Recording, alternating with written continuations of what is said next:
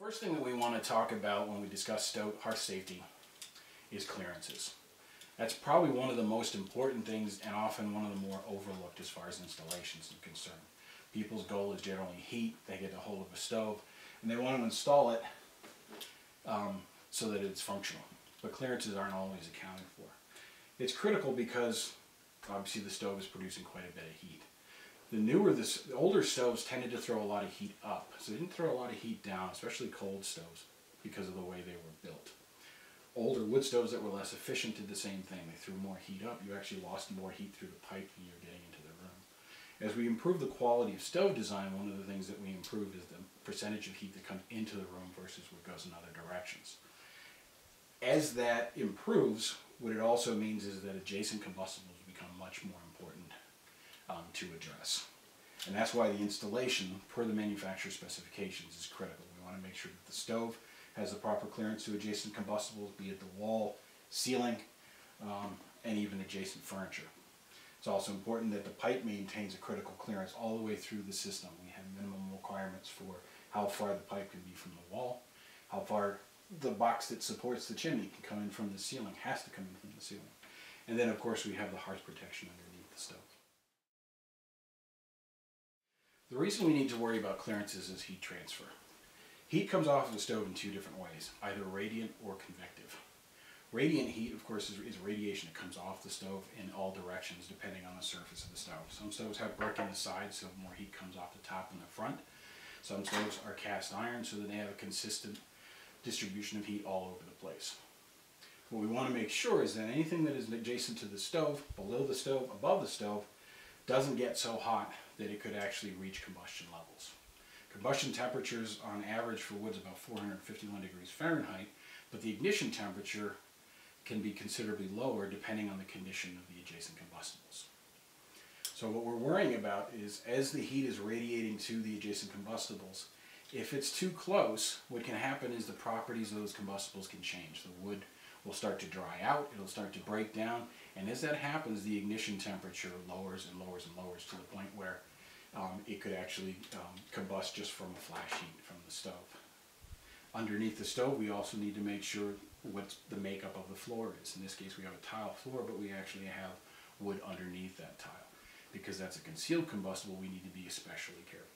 That can happen in walls as well. If the wall happens to be made out of stone, at least on the surface, that doesn't necessarily mean it's a non-combustible wall. The rule of thumb as far as combustibles are concerned is it's either entirely non-combustible, so it's wood, it's stone, metal, something going all the way from the interior to the exterior, or it's considered combustible. So even a wall that's next to the stove that has stone facing it, if there's wood on the outside of it, wood in the middle of the wall as far as the construction is concerned, that's still considered a combustible. It's important to understand what we're talking about when we refer to combustibles. What we're talking about is anything within a certain distance from the stove. Generally we're talking about wood that is either exposed, or in the case of the wood underneath the tile, that is concealed. So you've either got visible combustibles and you've got concealed combustibles. Concealed combustibles can be the most dangerous because they're concealed, because you can't see them. Heat transfers. It transfers through tile, transfers through brick, stone, metal, anything like that. And if you can't see the combustibles behind it, you may not know that their properties have changed to the point where they become more flammable. Wood, when it's exposed to a high temperature over a period of time, it dries out and then it starts to break down. Basically what's happening inside the wood stove is also happening just much slower to the combustible materials that you see near the stove. If you think of a piece of wood that you've seen lying out in the desert for a long time, it actually looks like it's been burned. It's actually it's the same thing that's been happening, it's just been happening very slowly. What's critical as that process happens is that the longer that combustible is exposed to heat, the lower the ignition temperature becomes. And that's when we have real serious problems. We'll often have people say, well, it's been like this for a while, I don't see why it's a problem. What they don't understand is that over that period of time while it's been there, it's actually been changing and changing and changing. The ignition temperature has been dropping and dropping and dropping to the point where at some point a flash heat could actually ignite it. If it's concealed, if it's underneath the floor, if it's behind a stone wall, for instance, if you have wood studs that are directly up against the stone, that heat that's transferring through it, the ignition point is not where you're going to see it. By the time it lights, by the time a fire becomes present, it's often too late. So the first thing that we want to discuss when we're talking about a hearth installation is the floor protection. The goal with the floor protection is to protect the combustible surfaces underneath the stove from the heat from the stove, as well as the embers and logs within the stove. A basic hearth protection, usually for older stoves and some newer, taller stoves, will be listed as just ember protection. Ember protection simply means that it is a piece of sheet metal, stone, tile, something non-combustible is placed under the stove, whose direct goal is that when you're servicing the stove, either adding wood to the stove or cleaning the stove, if embers or logs or anything combustible falls out of the stove, it doesn't land directly on the combustible surface. Most modern appliances, because of the amount of heat that they drive into the room versus older, less efficient stoves, now require thermal protection underneath the stove. So the hearth pad that's underneath isn't just non-combustible, it actually has some insular value to it. A lot of hearth pads that you see that are pre-manufactured actually are layered, so they'll have tile or stone on the top, and then they'll have some type of insular material underneath it. In the case of this, we have sheet metal that's actually jacketed around an insulating panel that's underneath it. Hearth pads are described in two different ways in owner's manuals for stoves. One is non-combustible and the other is insular. Regardless of whether it's non-combustible or insular in its requirement, whether it's required to be non-combustible or insular, we do still need a hearth pad. Because we're sitting on a tile floor, although the tile itself is non-combustible, we still need to have hearth protection here because this particular stove requires thermal protection underneath the stove. So what we have is the stove sitting on top of an insulated hearth pad to help protect the combustible materials that are actually beneath the tile. The better designed the stove is as far as combustion is concerned, the more heat they're going to retain in the firebox, which also means the more heat that gets radiated down. Wood stoves, even more so than coal stoves, are going to be an issue because much of the combustion design happens in the top of the stove. We have glass doors, and that heat is actually reflected down in front of the stove. And that can make the place where stoves actually fail the most from safety is right in front of the stove on the hearth. And that's one of the reasons that we have a hearth pad as large as it looks. When an insulated hearth pad is required, it's important to note what surface we're putting our stove on. In this case, we have a tile floor.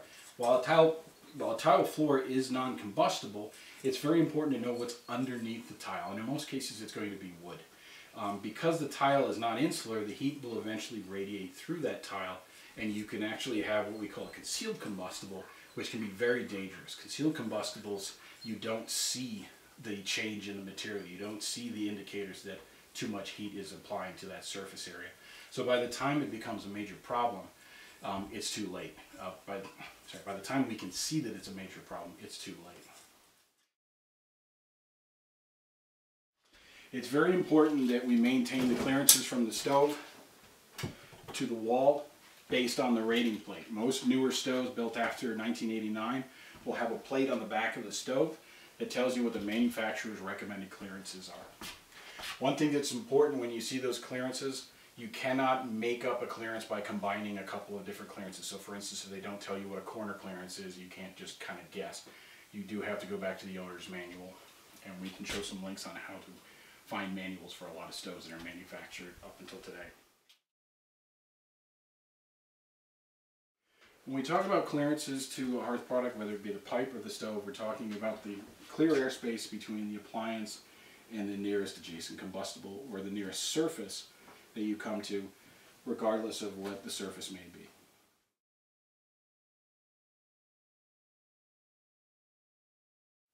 So after we've made sure that we have proper hearth protection underneath the stove, we need to take a look at the overall installation because clearances to the adjacent combustibles are just as important as the combustible floor underneath.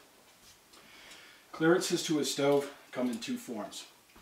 We have the clearances that are determined by a manufacturer, and then we have what are called NFPA 211 default. Default clearances are only used when we don't have what's called a rating plate, which is usually found on the back of the stove or on a chain underneath the stove, that actually tells us what the manufacturer has tested to be safe clearances to combustibles. As with hearth protection underneath, what we're talking about is adjacent to combustibles. That can be either visible combustibles, as you can see here, or it could be concealed combustibles. So combustibles are actually behind stone, tile, or something like that on the wall. Stove manufacturers are first going to present you with a set of basic hearth clearances. These would be clearances to the side of the stove, to the rear of the stove, and corner clearances in the case of an installation like this. It's often possible to reduce those clearances a little bit as long as you follow the manufacturer's specifications. This is done by putting up wall shields. A wall shield is a non-combustible surface that's spaced 1 inch off the wall and it has airflow behind it. The material that the wall shield itself is made out of can vary. It can be stone, it can be tile, it can be brick, it can be a combination of non-combustible materials.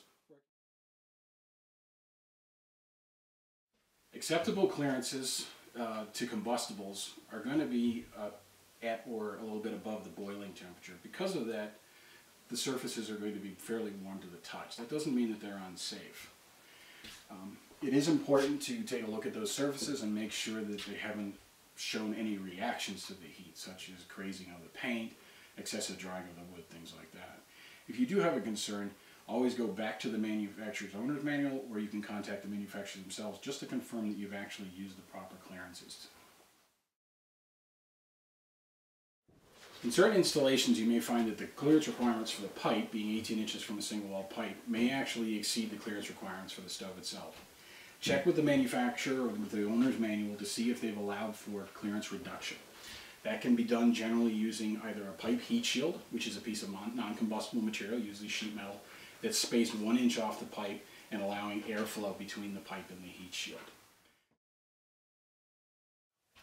We also have the option of what's called double wall or close clearance pipe. Double wall pipe is stainless steel interior. It actually has 2 layers similar to chimney, and it has clearances as close as 6 inches to combustibles. So to sum up, when taking a look at a hearth installation, whether it's a new installation or existing installation, the first and most important thing to address is clearances. Making sure that we have proper hearth protection, making sure that we have proper clearances from the stove as specified by the manufacturer, and making sure that the clearances from the pipe, whether it be single wall, shielded pipe, or double wall pipe, is properly addressed.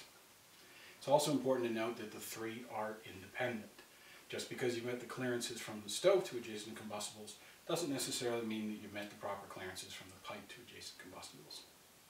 If you have any questions, make sure you check the owner's manual, the rating plate that's provided with the stove, or your local hearth professional.